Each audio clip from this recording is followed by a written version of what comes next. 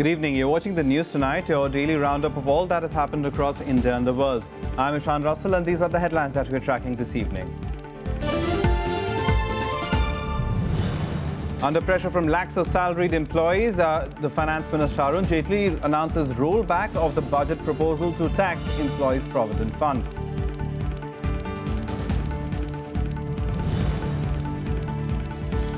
On International Women's Day, women MPs seek equal opportunities. Congress President Sonia Gandhi asked government to pass Women's Reservation Bill.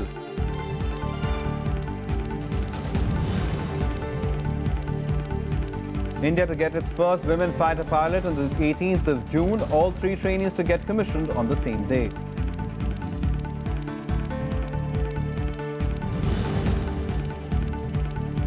President Pranab Mukherjee to skip World Culture Festival. Court hearing to decide fate of 3-day event planned by Sri Sri Ravi Shankar's Art of Living Foundation tomorrow.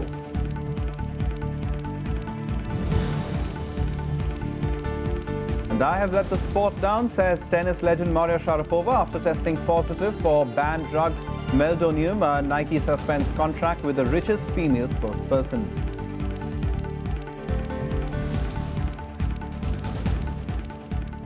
A top story this evening, Finance Minister Arun Jaitley today announced the rollback of the proposed tax on withdrawals from the Employees' Provident Fund. He said that in view of representations he had received, the government will like to do a comprehensive review of the proposal. Leaders across political parties welcomed the decision. The government on Tuesday withdrew its budget proposal to tax pension fund withdrawals. Arun Jaitley ji. Madam, I rise to lay on the table of the House the papers mentioned at serial number 3 against my name in today's revised list of... Finance Minister Arun Jaitley told Parliament that the government will pursue other suggestions that can achieve the same objective. There are various other suggestions received which can also achieve the same policy objective of encouraging people to join the pension scheme. In view of the representations received, the government would like to do a comprehensive review of this proposal, and therefore I withdraw the proposal in paragraph 138 and 139 of my budget speech. The proposal of 40% exemption given to NPS subscribers at the time of withdrawal remains. On February 29th, Jaitley proposed taxing lump sum withdrawals exceeding 40% of the Employees' Provident Fund unless the sum was reinvested in a pension product like an annuity. This immediately triggered a protest by salaried workers. Although Jaitley did clarify that the intention was to make people invest properly in pension plans. हमारी सरकार जो है वो लोगों की बात सुनती है, लोगों से सुझाव लेती है. हम लोगों ने उसमें परिवर्तन ले आए हैं. पीएफ जो था वैसे ही है जैसे पहले भी था, और एनपीएस को हम लोगों ने और बेहतर बना दिया है. और हम लोगों की सोच ये है और भरोसा भी ये है कि इससे और लोग रिटायरमेंट के लिए बचत करेंगे और अपने को रिटायरमेंट के समय सुरक्षित महसूस करेंगे. Jaitley's statement was marked by a show of jubilation in the House as lawmakers thumped their desks in appreciation. At present, withdrawal from the EPF is entirely tax-free, while withdrawal from the NPS is fully taxable.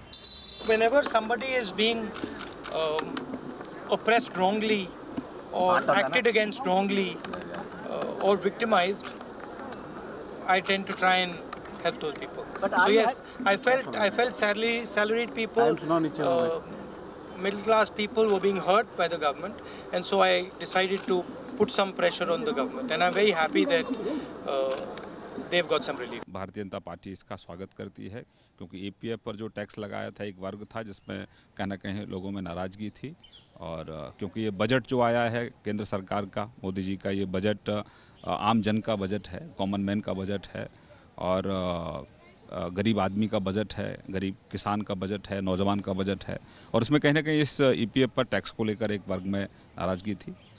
Jaitley's pension tax plan had sparked protests by the Congress and other parties. More than 1 lakh people signed a petition urging rollback of the proposal. The original proposal included restricting EPF contributions from April. शुरू से आखिर तक ये सरकार जो कर रही है, जिसके बारे में हमारे पार्टी के महासचिव बोल चुके हैं कि ये जुमलानॉमिक्स है.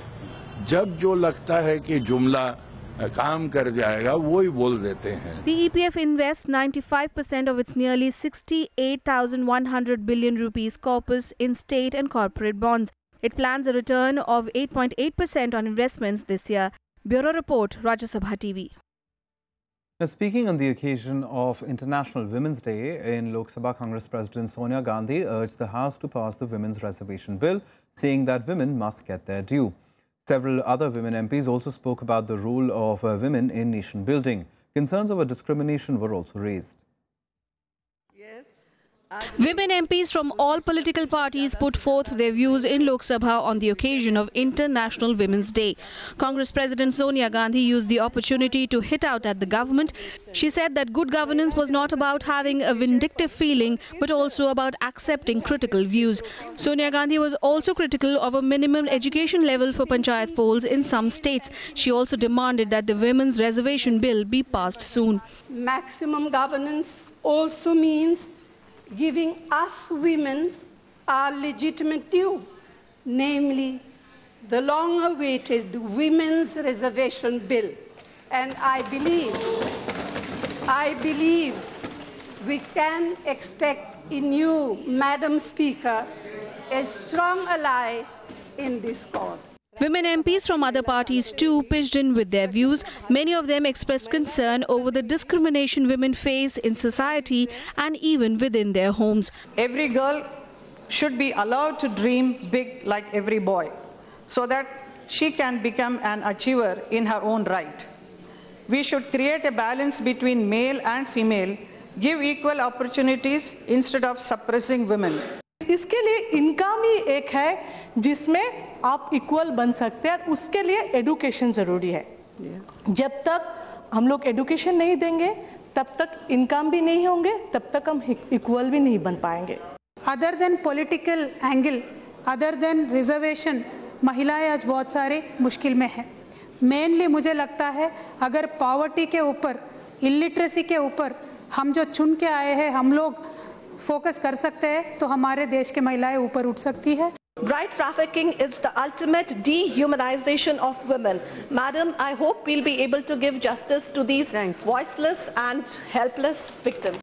Lok Sabha Speaker Sumitra Mahajan had organized a conference exclusively for women parliamentarians last week. The government says it is trying to create a consensus on the Women's Reservation Bill. Pranav Goswami's report for Rajya Sabha TV. Now, the Rajya Sabha also held a discussion during 0 hour to mark International Women's Day. Members raised the issue of 33% reservation for women in one voice. The upper house of parliament had made special arrangements allowing only women MPs to speak at the start of the day. All of them spoke in one voice as they said that the empowerment of women should not only happen on paper but also on the ground. For this, they said it was important that the Women's Reservation Bill be passed in Lok Sabha. The power which is today with me is because I'm holding a position. The power which I had as a deputy chairman, it was because I was a deputy chairman and everybody, all men and women had to listen to me.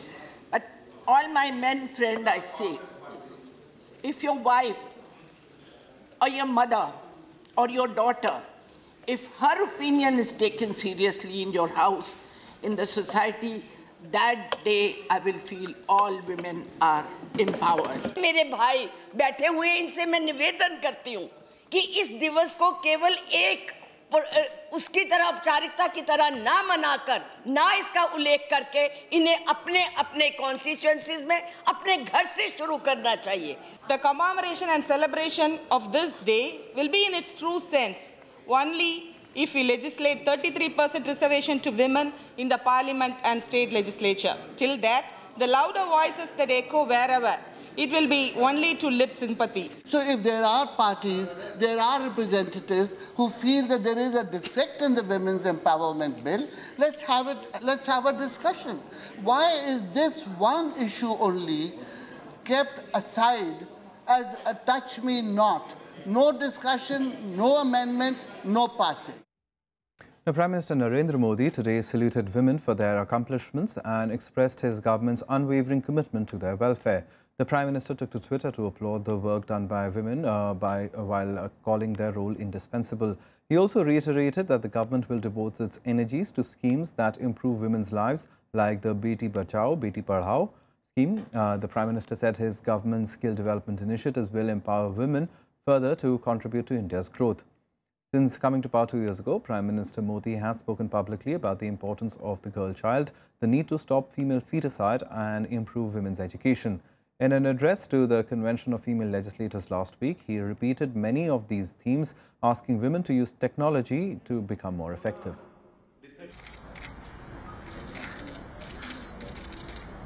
The Indian Air Force will have its first batch of female fighter pilots from June this year. The batch will have 3 women trainee officers who volunteer to be inducted in a combat role. Last month, the Defence Minister Manohar Parrikar had informed that women will be inducted to the fighter stream in a phased manner. The proposal for bringing women to fighting roles was cleared last October. It approved plans for women pilots to fly warplanes from June 2017 on a 3-year experimental basis. Currently, 1,500 women are serving in the Indian Air Force. They include 94 pilots and 14 navigators. Female pilots and navigators have so far been confined to non-combat roles like transport and helicopter units. For the contribution that you make in the service of the humankind. 3 women trainees have volunteered to join the fighter stream. They are under training, the second phase of their training. Once they complete the training, they're doing reasonably well, at par with their male colleagues. And the passing out parade is scheduled on 18th of June. As far as future is concerned, as of now, we are in a very, very basic stage of training. So in future, any fighter aircraft for that matter, whatever the institution wants us to go for, whatever is the requirement, I would love to fly any of the aircrafts in the fighter fleets. Presently, we study ground subjects as well as flying, and it is similar to जो हमारे male counterparts के साथ हैं. Right now we are flying Kirans. In our previous stage we have been flown Pilatus. So then stage 3 will be in Hawk. Thereafter, according to our performance on the stage 3, that is on the Hawks, they will send us to the squadron. The mega cultural festival organized by the Art of Living Foundation on the banks of the river Yamuna appears to be on shaky ground. The Delhi government told the National Green Tribunal in a hearing on Tuesday that no police or fire safety clearance had been given for the event. The NGT in turn has asked the government how the event was cleared in the first place. The National Green Tribunal on Tuesday heard a petition seeking cancellation of the 3-day World Culture Festival. Saying it will continue to hear the plea on Wednesday as well, the NGT has questioned the Environment Ministry why no environmental clearance was needed for constructing temporary structures on Yamuna Plains. This even as work on the Yamuna floodplains continues in full swing. ये यहाँ होना नहीं चाहिए क्योंकि ये NGT ने ban किया हुआ है इस पूरे एरिया में खासकर जहाँ पे स्टेज बनेगा जहाँ से लोग आएंगे जाएंगे ये सारा का सारा 25 साल का फ्लड प्लेन की जो लाइन है फ्लड की जो लाइन है उसके अंदर आ रहा है तो वहाँ तो किसी भी तरह की टेम्परेरी या परमानेंट स्ट्रक्चर बनाने की और कोई एक्टिविटी नहीं की जा सकती. The environmentalists argue that the festival will severely damage the already delicate ecosystem of the river and cause irreversible damage to the floodplains. The organizer, the Art of Living Foundation, however, counters that it is following rules and will ensure that the event does not do extensive damage to the river. पर्यावरण को हम दोषित नहीं करेंगे.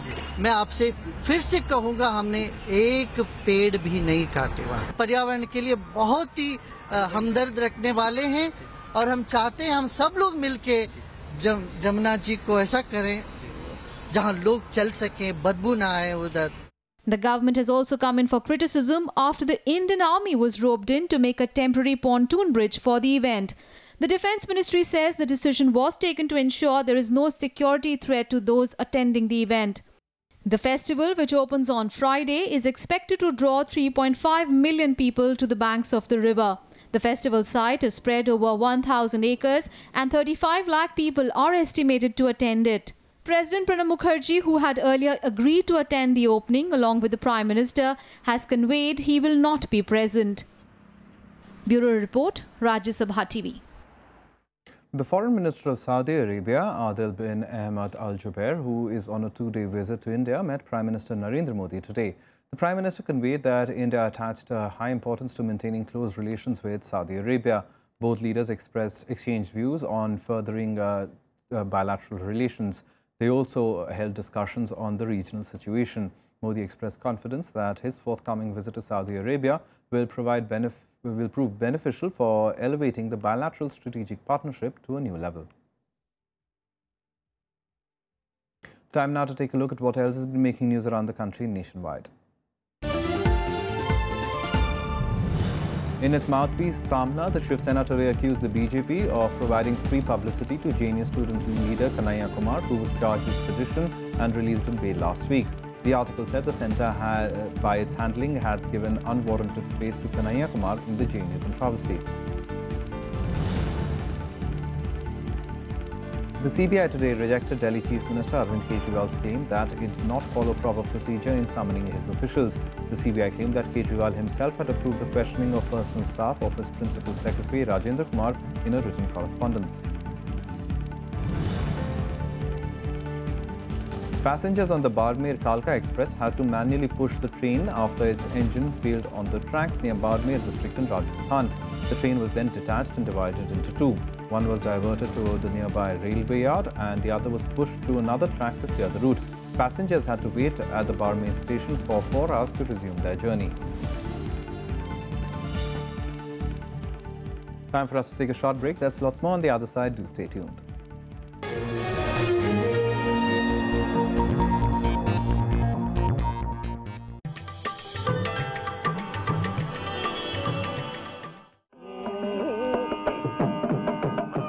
One of the greatest exponents of Carnatic music, MS Subbulakshmi or MS to her fans. An icon even to a younger generation brought up on fusion and rock music. MS is the first musician ever to be awarded the Bharat Ratna, also the first Indian musician to receive the Raymond Magsaysay Award.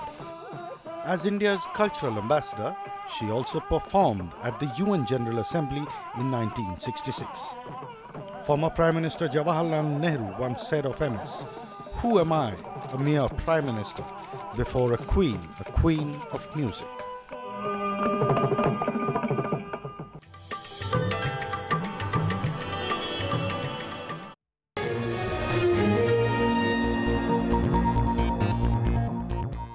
Welcome back. You're watching the news tonight.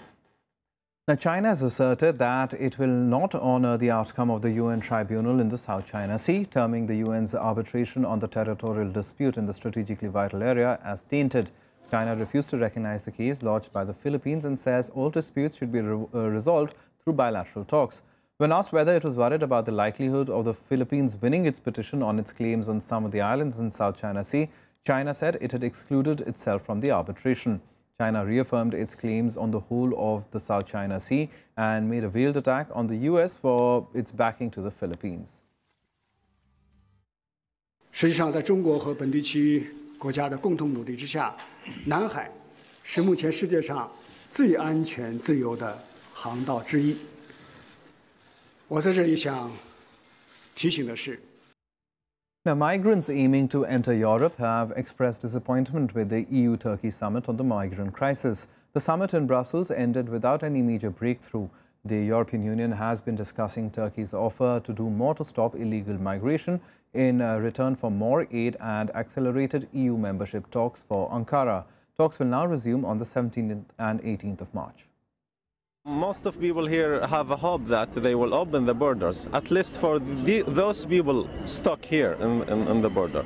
But finally they said no way to go through these borders. This makes us feel so bad, angry.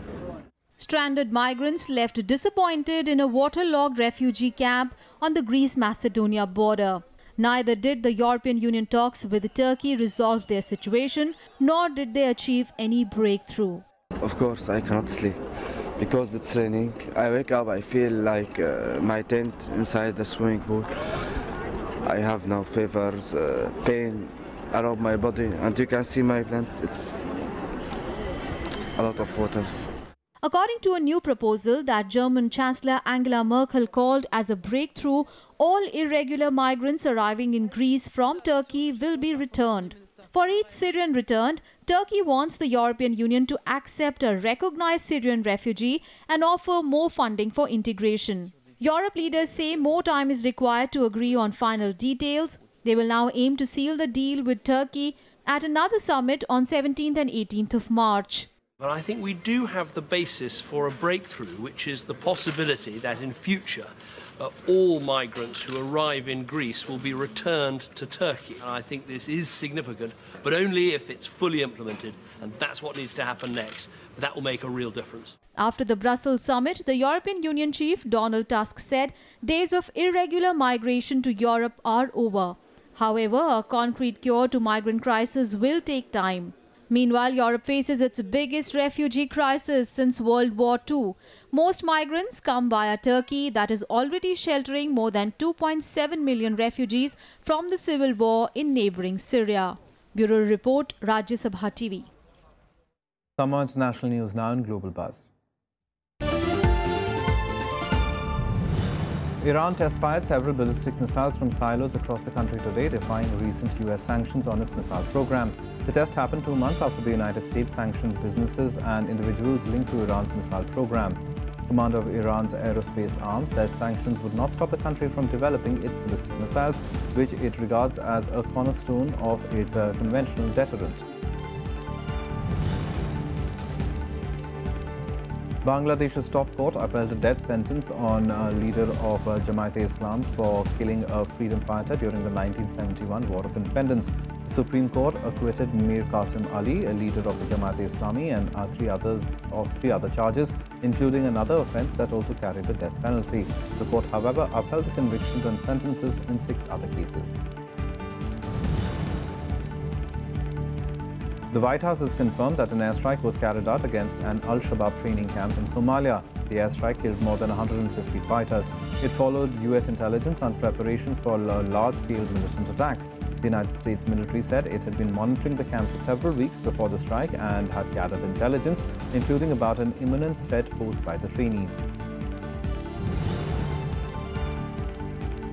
Local television broadcast images of soldiers and police taking position behind barriers with their weapons poised as they prepare to battle Islamist fighters who had stormed through the Tunisian town of Ben Guerdan near the Libyan border. Government officials and residents said the fighters attacked army and police posts in a raid that killed at least 50 people, including civilians. It was not clear if the attackers crossed over the border. After Turkish authorities seized control of the country's largest newspaper last week, German-based reporters of Zaman stated that they had started to publish an independent edition. The editor-in-chief of the paper's Germany edition, Suleiman Beg, told reporters in Berlin that they are publishing a Zaman issue which is no longer in cooperation with Zaman in Turkey because it was seized by the state. In sports news now, and Russian tennis star Maria Sharapova was provisionally suspended from the sport after her revelation about failing a drugs test at the Australian Open. The 28-year-old tested positive for meldonium, a substance she said she had been taking for health issues. Sportswear company Nike suspended their contract with the 5-time Grand Slam winner. I wanted to let you know that a few days ago I received a letter from the ITF that I had failed a drug test at the Australian Open. I did fail the test and I take full responsibility for it. The Russian tennis star and former world number 1 dropping a bombshell. The 28-year-old tested positive for meldonium, a substance she's been using since 2006 for health issues. I was given this medicine by my doctor for several health issues that I was having back in 2006. I was getting sick a lot. I was getting the flu every couple of months. Sharapova said that she had been using the drug under the name of Mildronate. She was unaware that it was on the banned list of the World Anti-Doping Agency till 10 days ago when she got a letter notifying her of the positive test. It's very important for you to understand that for 10 years this medicine was not on WADA's ban list, and I had been legally taking the medicine for the past 10 years. But on January 1st, the rules had changed, and meldonium became a prohibited substance, which I had not known. The International Tennis Federation said the 5-time Grand Slam champion will be provisionally suspended from 12th of March. The ITF's anti-doping program calls for a 4-year suspension, but that ban can be reduced depending on circumstances. Reactions across the sporting world ranged from support to anger.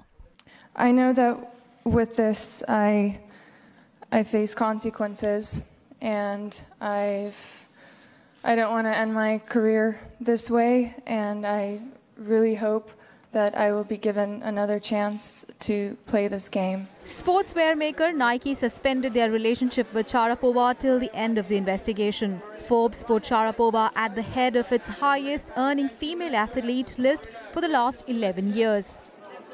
Bureau Report, Rajya Sabha TV. Time now for some more sporting action in Sportsbeat.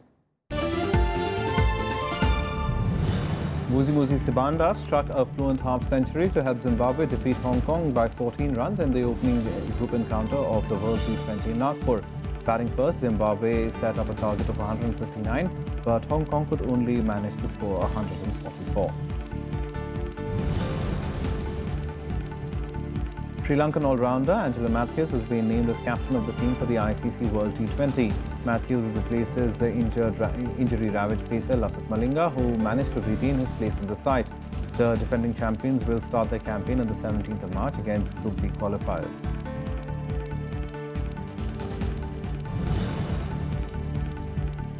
Real Madrid will look to book their place in the quarterfinals of the Champions League as they take on Roma in the last 16 later tonight. Madrid won the first leg by 2-0 and look in command for a place in the last 8 for a 6th consecutive season. Well, that's the news tonight. Good night.